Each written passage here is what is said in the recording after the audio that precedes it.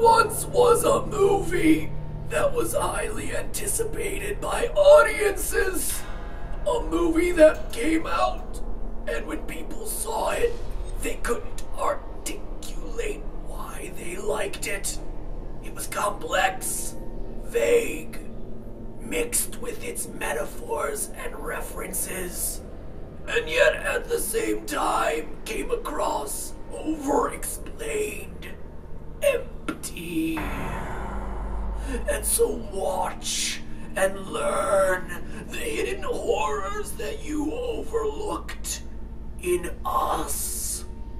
And the scariest thing of all, spoilers. Hello, Internet! Welcome to Film Theory! Now, let me make one thing clear up front. Us is a great movie, but it's also a hard movie. I think everyone was really excited to see what Jordan Peele's follow-up to Get Out would be, and Us doesn't disappoint. It's just different than the horror movie that I think a lot of people were expecting, myself included. Whereas Get Out is pretty self-explanatory in its themes about race, Us plays with a lot of big ideas that don't immediately seem to fit together. There are themes of religion, race, duality, free will, all told through the story of underground mazes, cloning experiments, nationwide hand-holding, the smooth flow of loonies. What does I got 5 on it mean? It's about drugs. And rabbits. A whole lot of rabbits. Now, when I say it's a hard movie, I mean that it's one that requires a lot of thought, and even some research to really appreciate and understand. And because it has this big twist and really explanatory monologue at the very end, I think a lot of people walk out of this assuming that they got it, just because they got the surface level information about a girl who was swapped with her soulless double. But there is so much more here. The horror of this movie isn't the Tethered and their aggressive use of scissors. It's not even how creepy, mildly racist fun houses on the strands of tourist beaches lead to underground testing facilities. No, Us is really about the failure of the American dream. What you can see throughout the movie are glimpses of the perfect American life where all the characters seem to be doing great, but all of these moments are actually hollow, meaningless, or just weirdly miss the mark in some way. And by the end, it's not the clones that are killing us, it's America. It's us, the US. Let's look at the facts. What first clued me in that this is the direction the film was headed was a really odd line during the first encounter with the Tethered. The doppelgangers have broken into the lake house of the Wilsons and have everyone seated for a good old story time. But when the family's father, Gabe, asks the Tethered, "Who are you?" the response is one that catches everyone off guard, both in the movie and out in the theater. Not that these are twins, not that they're the Tethered, not even that they're shadows or a weird government science experiment gone wrong. No, the response is, We're Americans.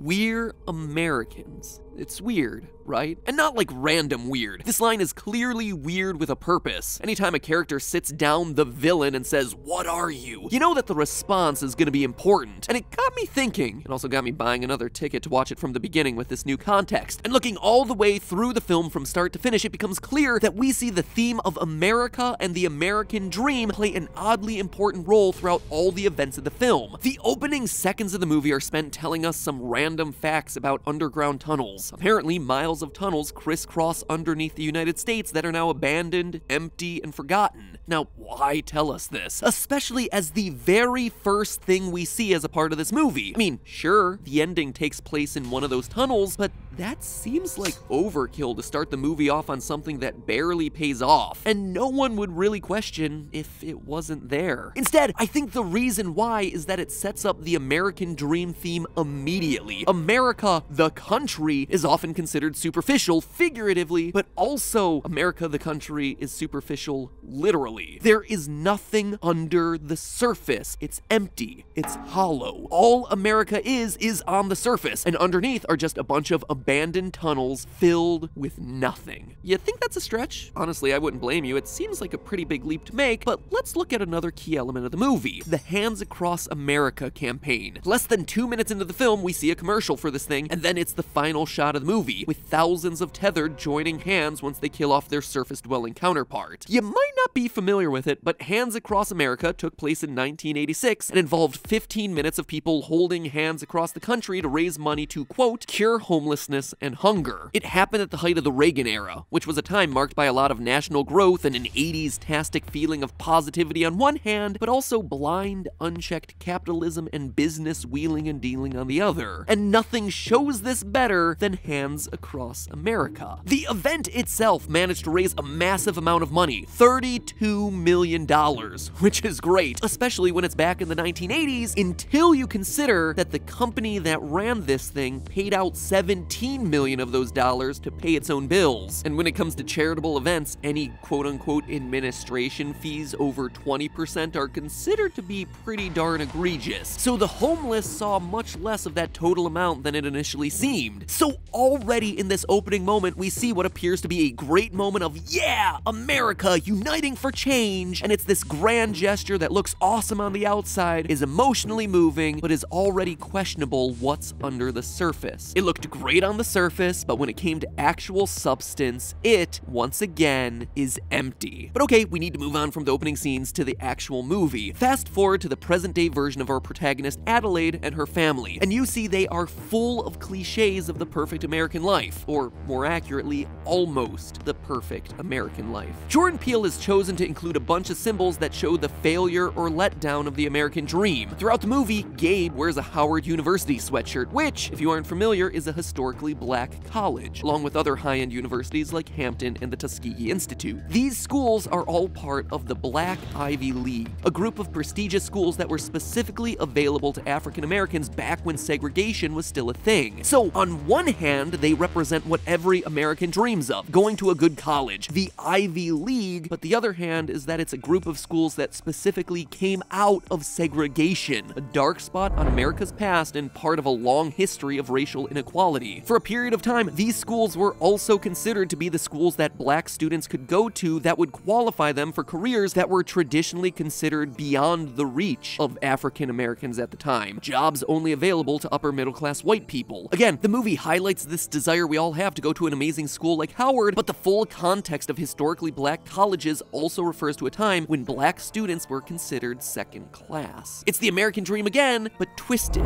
corrupted. And since we're talking about Gabe, let's also talk about Gabe's boat. Throughout the movie, we see a lot of characters that have a lot of really nice stuff. Having nice stuff is something we all want, and something people are currently obsessed with, from flex culture to Yeezys. But here we see that it's not quite working the way that everyone hopes. If you're a middle-class person in the US, there's a good chance that your dad dreamed of buying a boat at some point or another. It is the ultimate symbol of expendable income, something purely for relaxation that costs a lot to maintain and that you use like once a year. And here Gabe is achieving the dream, checking off the I'm on a boat box, but the boat doesn't work. It turns off at random. It pulls to the left.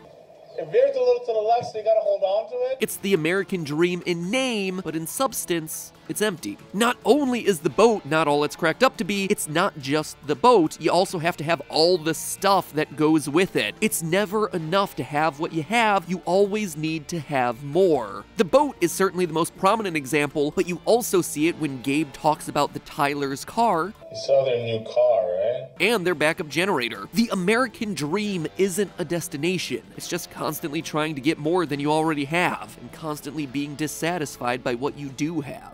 Speaking of all that stuff, after seeing the Tylers literally die all over their beautiful house, Gabe still sees all the stuff as the thing that's going to protect him. We got everything we need here. Food, water, backup generator. Materialism is the shield. It's the solution because it's always the solution in America. Rewind back to the first home invasion scene, Gabe's tactic, again, is the stuff. To keep offering the Tethered more material goods as the thing to make them go away, a direct nod to the perceived power of capitalism in making your problems go away. We don't have anything here.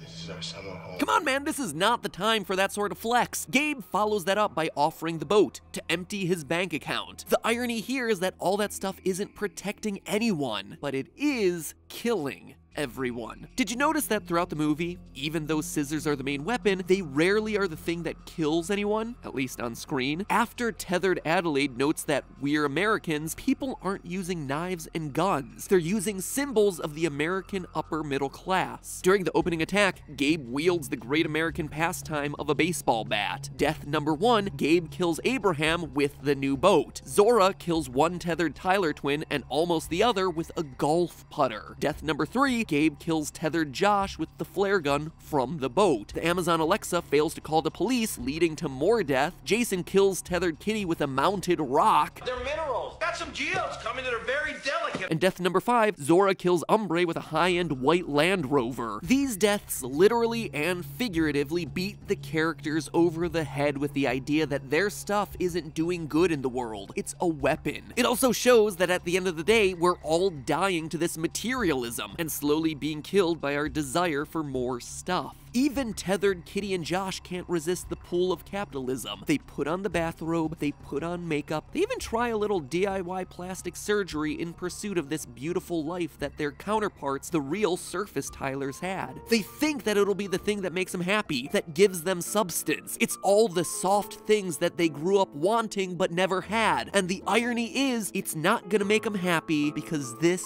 is America. She puts on the makeup, it makes her happy for a second, but then she starts seeing imperfections and immediately starts slicing into her face. You continue to see how futile this American life is when the families hit the beach and everything ain't so perfect. Gabe and Josh spend their entire time there comparing stuff, showing very clearly that even if you're doing well in America, you'll still always be comparing it to the people around you, and you're not doing good enough. Even those who are successful aren't happy. There's Kitty, the perfect suburban mom of 2 who is immediately self-medicating with alcohol. Gotta give my wife her medicine.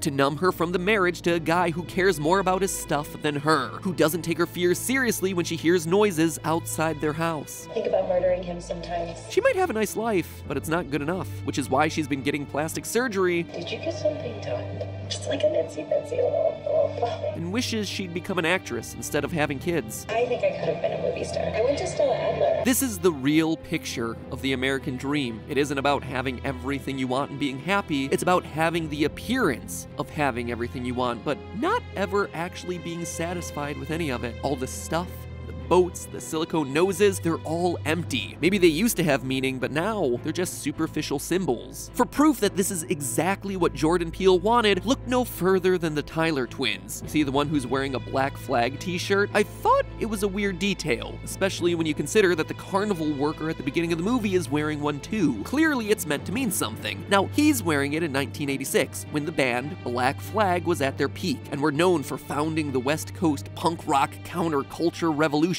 They were considered really subversive in their day. But then you fast forward to now, when Lindsay Tyler's wearing it here, and it's not because she's hardcore or subversive. I mean, she's a blonde teen who's doing gymnastics at the beach. She's not going counter to anything. She's actually the peak of American cultural conformity, where this edgy idea of a renegade band called Black Flag has been appropriated into American tween materialism. I mean, she is literally a twin who is wearing something that stands for lack of conformity. You don't get more on the nose than that. Personally, it's my favorite symbol in the entire film. I think it's brilliant. She's a twin. She is literally a copy of someone else. And finally, in the closing sequence, we get our last and maybe most damning piece of evidence for this commentary on America. We finally get the showdown between Adelaide and her tethered in the tunnels, and it's finally revealed, one more spoiler alert, that tethered Adelaide is actually the one that we've been hoping to survive the entire time. They switched as little kids, and we've been seeing the tethered version the entire film. Now, I've seen a lot of viewers actually complain about this twist, citing the fact that it would have been more fun to leave it ambiguous and not explicitly tell us that they'd been switched. It wasn't my favorite twist either, but that's the thing. For this theory to work, you have to know it explicitly. The point isn't that there's this big twist and whoa, Adelaide isn't who she thought she was does and it completely changes everything we saw before, the whole point is that for the entire movie, we couldn't tell the difference, and neither could anyone else around her. I mean, think about that. Our society is so shallow and vapid and surface level that an entire person got replaced by a copy, a clone, a science experiment that the movie explicitly tells us has no soul, and no one skipped a beat. No one could tell the difference. As long as it looked the same on the outside, it didn't matter what was on the inside. Like Adelaide says at the end of the movie to her son Jason, it's gonna be just like it was before. Nothing is gonna change. We're going to keep on pursuing this empty life. It doesn't matter who was a soulless tethered person and who was the original. And yeah, Jason knows that his mom is really the tethered version of Adelaide, but do we see him making a big deal out of it?